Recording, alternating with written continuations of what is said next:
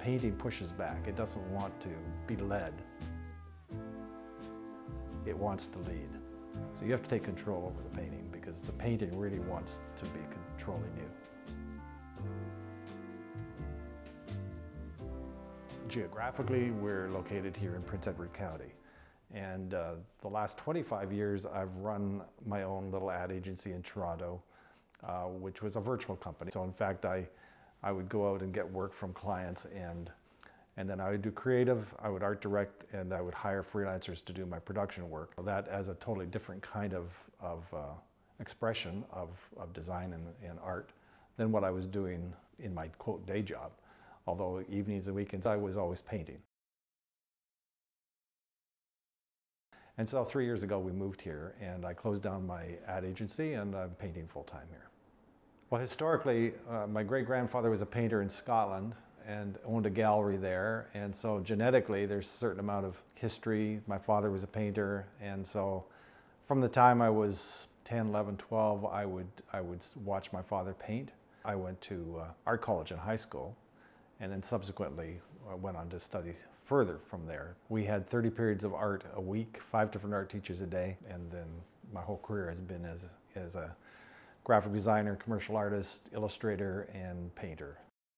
I have a love of the natural world. The fact that I'm painting big skies or painting atmospherics with a lot of light, whether it's seascapes or cloudscapes, I'm moved by the interaction of light and how it affects water in all its different forms. So really, whether it's a cumulus cloud or a misty day in Scotland or a big sea north of Boston, I'm interested in the interaction, the interplay between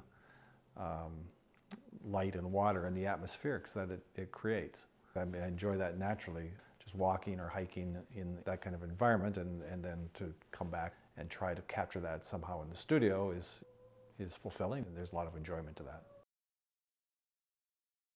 In my early years in Western Canada, I grew up in a situation which is aligned in some ways to what you see in the news media today with what's called the residential schools. It was a very similar kind of atmosphere where I grew up in a fairly abusive sort of background, and as a result of that, my work reflects that to a great extent. There's lots of storm clouds and so forth, but that's been replaced with a lot of light in more recent years. Part of my journey is reflected definitely in the work that I do. Making art in various forms has been my career. It's been my living. There's certainly an emotional connection to it. It's rewarding personally, on a spiritual level. It's rewarding on a cultural level. It's rewarding when somebody comes in and enjoys a piece. It gives them joy. It adds a layer to their life. I mean, it's very rewarding that way. I'm moved with strong, dramatic shapes and the contrast between light and darkness. I'm really bored with blue skies, frankly, and that is because of my story, which has been all about difficulty and struggle and depression coming out of that childhood life. So I'm reflecting that in my paintings. But I'm really hopefully doing that now in a much more positive way. The storms are moving away. I mean, they're still coming toward me, but they're moving off. Endurance, perseverance is a component to success. Expresses your best. And so I would challenge people to take as many courses that they can and learn as many techniques as they can, because those become the toolbox that allow you to actually express yourself.